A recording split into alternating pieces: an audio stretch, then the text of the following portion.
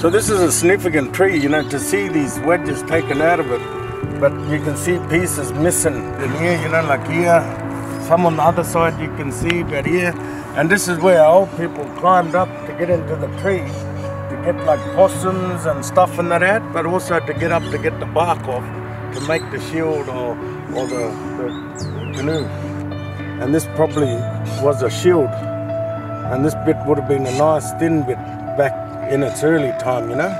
And they got to wait years just to get the tree to the right size. But if you look around in there, you see it's been burnt. And that's been burnt out so they can use to then cover it to store food or seeds, so nothing can get in there to eat it. So it'd be good if it stayed, just so it's not removed from country, because this is a significant area for our old people through here. So this area, you know, because it was wetland, when the rain comes, this would have been, you know, full of resource for us, you know, our old people, our Ramadini, you know. And you can see some of the scars on the other trees and that, what they were used for as well, you know.